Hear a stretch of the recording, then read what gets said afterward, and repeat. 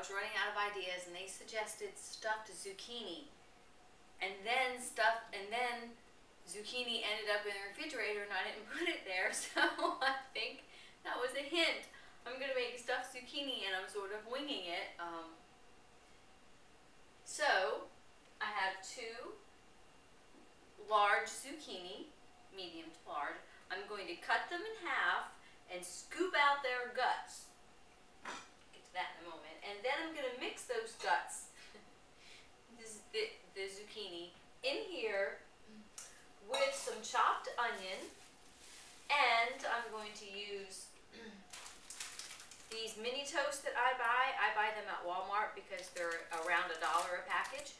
You can buy them at other grocery stores and pay $3 or $4 a package if you like. Why would you do that? Unless you have a problem with Walmart, and I understand. So I'm going to use 5 of those. I'm going to crunch them up. They're going to be like breadcrumbs. Well, they are breadcrumbs.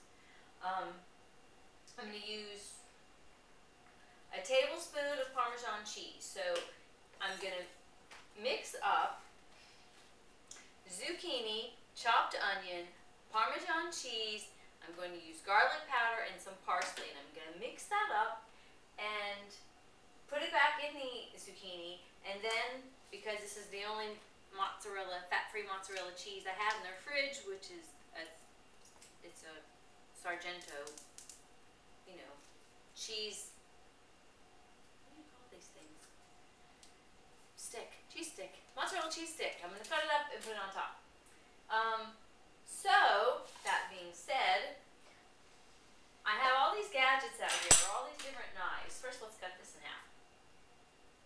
Probably the easy way to get out the meat of the zucchini is to use like a melon scooper, but everyone might not have one of those, whereas I think most people will have a kitchen knife or kitchen knives of varying sizes, which is what I pulled out here.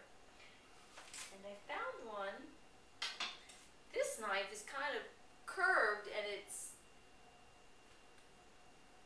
serrated on the edges, and I keep thinking that this is probably for scooping stuff out. And if the owner of this knife were around, they could tell me.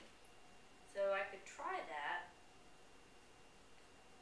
It sort of works, right? You got to be careful that you don't go all the way through to the other side. You know, that you don't pierce the skin. So that's one way. That works pretty good.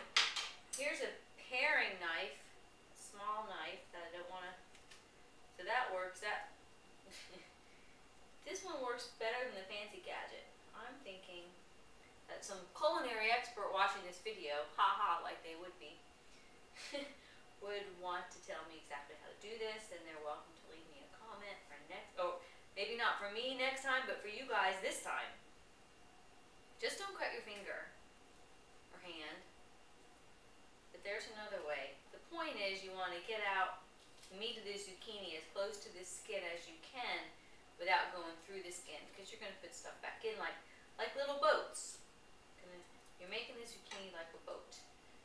So let me try this third knife that I have out here. No, I don't like that one. Too big. So this one works well. Ow. Well, but slowly. So I'm sticking with this one, and I think the best thing to do is to make a vertical slash. Oh, now I feel like a surgeon. A vertical slice in the zucchini. If this were, you know, blood were involved, I'd faint. And then scoop it out. So I'll do that with the other ones off camera. I'm going to turn the camera. Then I'm going to use my big knife to dice up my zucchini. I should have my own TV show. It would be great. Probably be on the Comedy Central channel. So dice it up small. The same thing with your onions. And you can use any other vegetables you might have around that are high in nutrients and low in calories.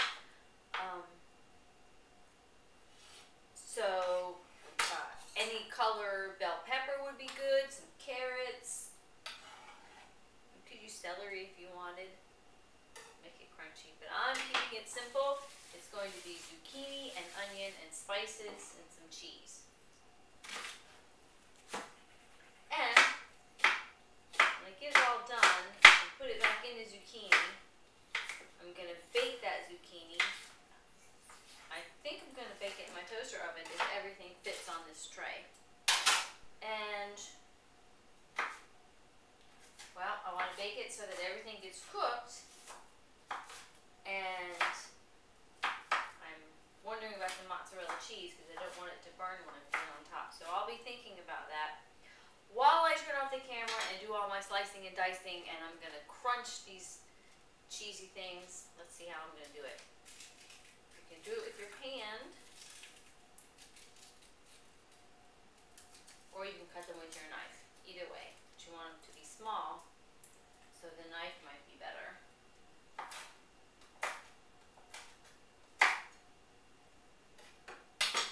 Okay, I'll be back. You won't even know I was gone. Okay, I've chopped everything up, and I also thought it doesn't have enough color, so I found some carrots in the refrigerator and threw a couple. I diced up some carrot too. Another thing you could use is to dice up a fresh tomato. So you could do that as well. So here's all the guts. Plus, I wanted my 4 pieces of zucchini to be the same size and fit across here. So I chopped off a little bit. And so that added some green because I used the whole part of the zucchini that I chopped off in here. So that adds a little green too. The only thing I haven't done are the spices, the rest of the breadcrumbs, and the Parmesan cheese, and to stir that up. So what will be the breadcrumbs? And this doesn't have to be fancy because you want it to just crumble apart, right? It's small.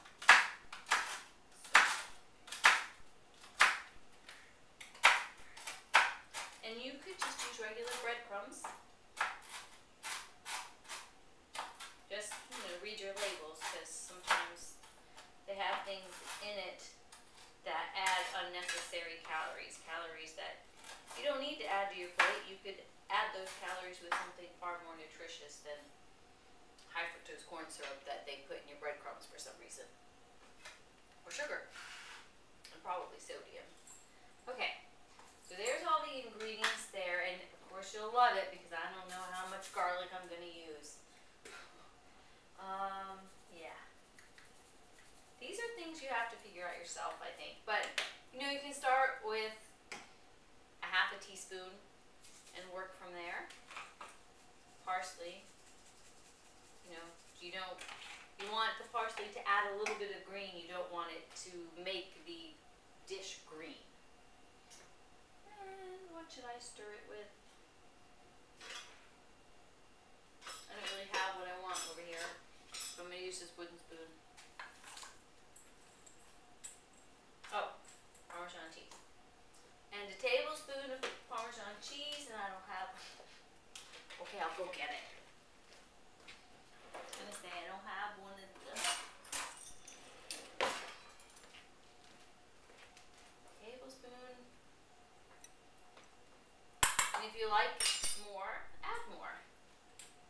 You might use 2 tablespoons. Now it seems like I have an awful lot of stuff to put back in these 4 pieces of zucchini, so it's going to overflow your zucchini for sure. That's okay. It's just when you serve it, just add a little extra.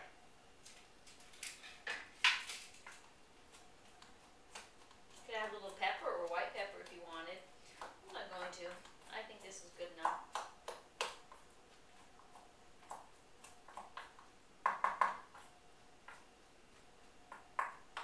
Okay, so you mixed it up.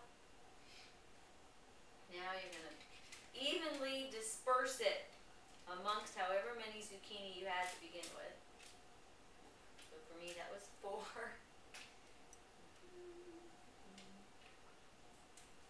And you might spritz them with a little bit of olive oil mist. How's that, Neil? Neil told me I should get a mister, and not a mister as in a man, mister as in a spray. And he is right on the spray.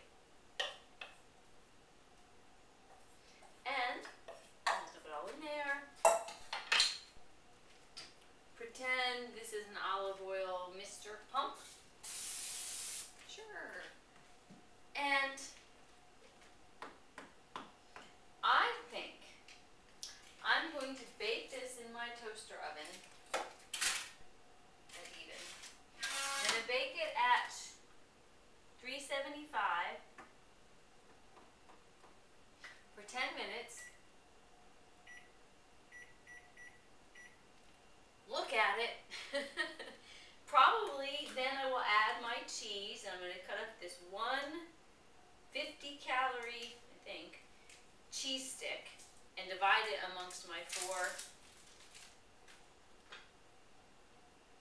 pieces of zucchini. So cut in half, cut that in half, cut that in half, and then slice up each 4 to go there. I think that's it. I will show you.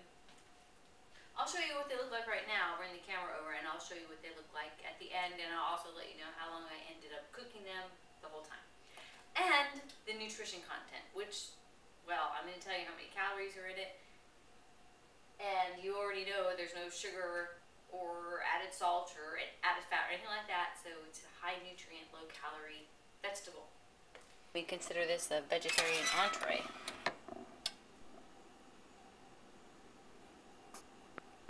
There they are. And they can be as colorful as you choose to make them. Hi, I wanted you to know that I baked them for 20 minutes, and I don't think it's time to put the cheese on yet because I don't think the bottom of the zucchini boat isn't cooking. So first I spritzed them with water. I have a spray bottle, and I sprayed them with water. And now I think I'm going to go ahead and cover, and you might choose to start this way. Just cover them. I don't want the tops to get too dry, but I want the bottoms to cook. So it's been 20 minutes. I'm putting the cover on. I'm leaving the temperature alone. I'm going to go another 10 minutes. And that will be 30 minutes, and then I'll put the cheese on to melt, and surely that's going to be it. I might even, at this point, since it should be cooked, I can put the cheese on and put it on broil and melt the cheese. And I think if you portion them out, so mine was 4 to 4 servings, and you include equal amounts of the runoff, the extra, in each of the servings, then they'll have about 55 calories per boat and overflow. You could, if you served the whole zucchini, it'd be like an entree almost, so you could do that if you wanted. You could even add some Morningstar crumbles in your mix, some soy protein, and make it officially your protein-bearing entree for the day, evening, lunch, whatever. But cook it for longer than I originally thought, so I'm trying now baking it for 30 minutes and then topping it with mozzarella cheese, fat-free. It's up to you if you want to use low-fat or whole-fat. Jury's out on whether or not the fat is harmful, but extra calories, we're going to stick with too many calories can lead to weight gain and problems. Okay, so I'll let you know how it turns out. Okay, yay, they look good now, but I did have to cook them a lot longer than I thought. And it's funny because when I was dicing everything up, I was thinking, it might make sense to microwave the vegetables for a minute or so to partially cook them. So that's something to think about. If you do that, chop up everything, mix it together, except the breadcrumbs, partially microwave it, stir in your breadcrumbs, stuff your zucchini, and bake them. Or just consider baking it for about 30 minutes before you add the cheese. So they look great. I'm going to bring the camera over and show them to you. And that's that. I'm going to have one with my dinner.